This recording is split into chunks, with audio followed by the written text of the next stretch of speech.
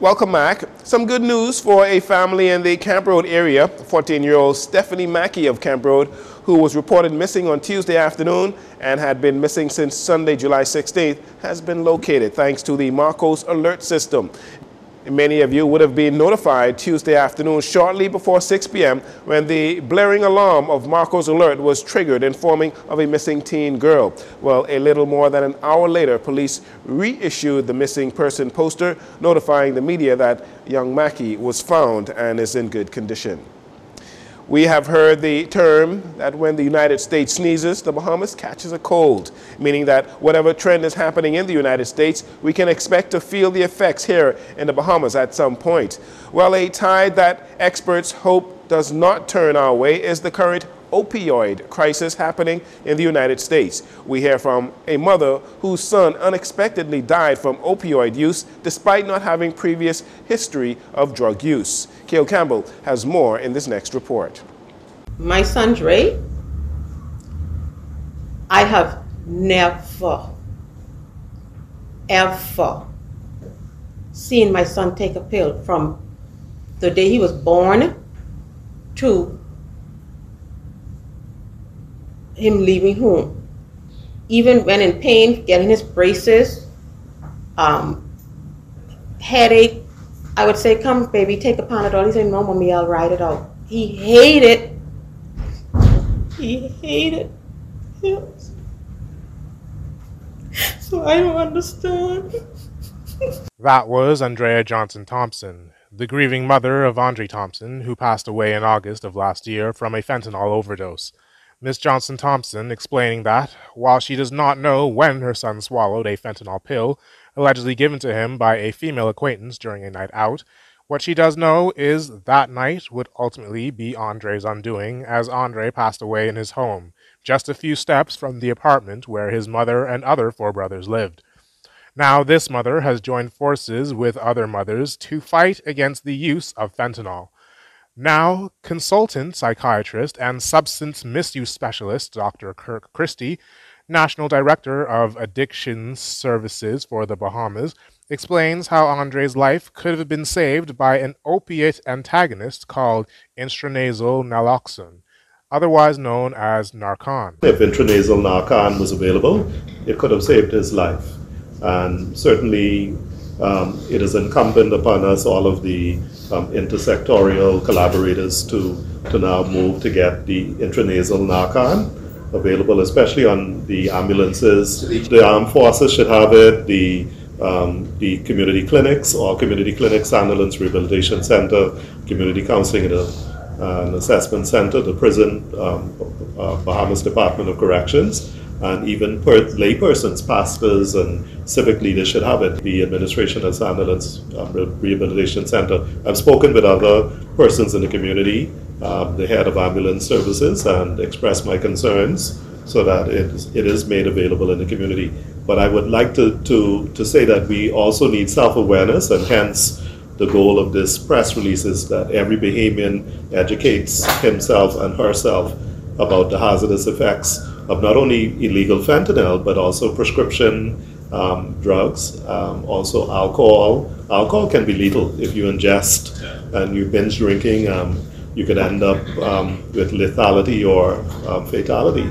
Dr. Christie goes on to explain the dangers of drug dealers cutting both non- and prescription drugs with fentanyl in efforts to make a profit. The issue with fentanyl is that, the drug dealers are not paying attention.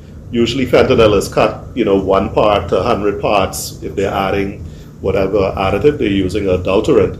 But, they're rushing, and then if the batch dose is already overdosed, that individual pill will be greater. It will maybe 2 milligrams or greater, and that's a lethal dose. And hence that's why we say 2 milligrams of illegal fentanyl can kill you. So 1 pill can kill you. There are other issues with the security forces, especially if water spills on the pill, they are also at risk. The Administration of Ambulance Rehabilitation Center. I've spoken with other persons in the community, the head of ambulance services, and expressed my concerns so that it is made available in the community. But I would like to say that we also need self-awareness, and hence the goal of this press release is that every Bahamian educates himself and herself about the hazardous effects of not only illegal fentanyl, but also prescription drugs, also alcohol. Alcohol can be lethal if you ingest and you binge drinking. You could end up with lethality or fatality. Now, Ms. Johnson-Thompson says she wants to raise the alarm and warn other parents about what she sees is a pending epidemic. I just want mothers to know we can't be with our children 24/7, and when our adult children move on, they think they're ready to leave home.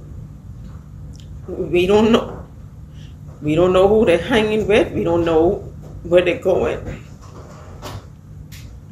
But God has allowed me to know a lot of details concerning my son's passing. So it is my prayer, my fervent prayer, my continued prayer. I will not stop until justice is served for my son. It won't bring him back.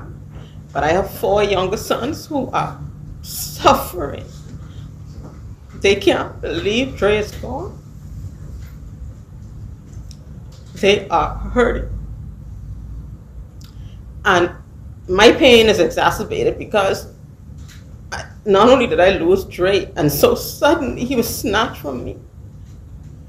My 4 other sons are in so much pain and I can't take their pain away. For Jcn News, I'm Cale Campbell. Thanks for that report, Cale. The Ministry of Tourism, Investments and Aviation recently hosted a pivotal stakeholders meeting at the British Colonial Hilton to address the current state and future development of the downtown area here in Nassau. Led by Senator Randy Roll, the meeting brought together key business owners and authorities operating in downtown Nassau to discuss and collaborate on revitalization efforts. Senator Randy Roll informed of improvements already made to infrastructure and security of the downtown area, including a greater presence of police, patching of potholes, and fixing drainage issues already addressed. Maya Nottage, Regional Marketing Manager at Nassau Cruise Port, discussed the port's plans to assist local entrepreneurs with advertising their brands within the port space. Giovanni Morse, project manager for the Downtown Nassau Partnership, reminded of the impending legislature meant to assist in maintaining and improving Nassau. He said the new legislation would effectively address issues that currently plague the city, such as crime, derelict buildings, and garbage issues. It will ensure that Nassau is sustained as a world-class destination. The Church of God of Prophecy, particularly their Caribbean and Atlantic Ocean branches, are hosting their Caribbean Leadership Conference. Bishop Dr. Woodley Thompson spoke on the decision to move the conference to Freeport, Grand Bahama. One of the reasons why we moved to Grand Bahama is because we recognize the challenges that that island has faced. And so as a church, as a body, we felt that we can play a small part by hosting our conference there and have an impact on that community. In terms of the second core value that this particular conference will target, and that of service. And so with service, we are going to do our best to impact that community. And there's a highlight during this conference. We're going to do a particular project where delegates will be invited to go to a senior member's home and do some renovations in terms of sprucing up the outside. They're going to paint up and just try to help this individual be encouraged in her life and in her family. And so we want to have a tangible impact on that community. Speaking on behalf of the youth, Minister Joel Dawkins expands on what attendees can look forward to. There is tons of leadership development nuggets. This is not a conference that is going to be one like the others. We do believe that the Spirit of God is going to empower our speakers, to empower us as leaders and future and upcoming leaders in the Church of God of Prophecy in the Caribbean. Also, there will be sessions that focus on discipleship. How do we prepare the next generation of leaders? Focusing on the family. Sessions geared specifically toward young adults. And you know, those young persons that are watching, you know, when we get together, the conversations are lit. So yes, there will be a segment specific just to us. And then we have an opportunity for the young people from the Caribbean to display their talent and connect with each other, not only in terms of sharing talent, but also sharing best practices, things that work in other youth ministries that we can learn from and glean from. Bishop Dr. Franklin Ferguson spoke on the Church of God of Prophecy's role in the Caribbean. He says the church can only be effective when it is prepared to get involved with the changing environment of the local ministry. The Church of God of Prophecy is in 7 regions of the world, covered by 7 presbyters.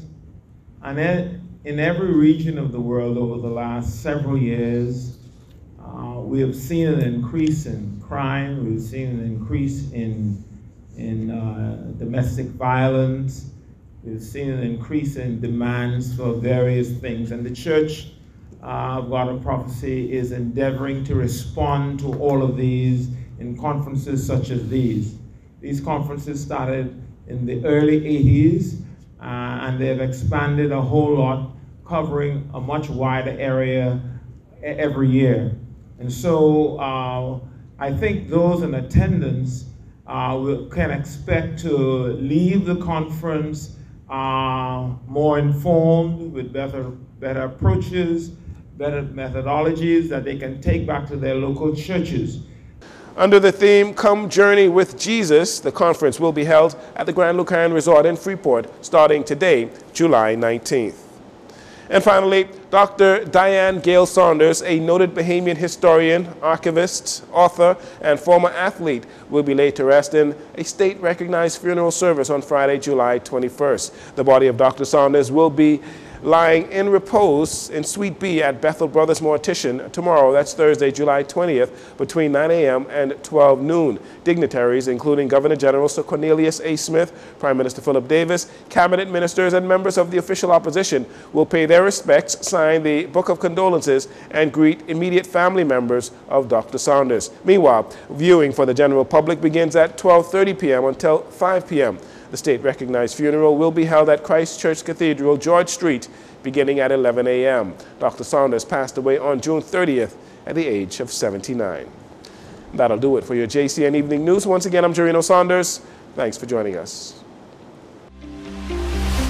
This segment of the news has been brought to you by Sun Oil Limited.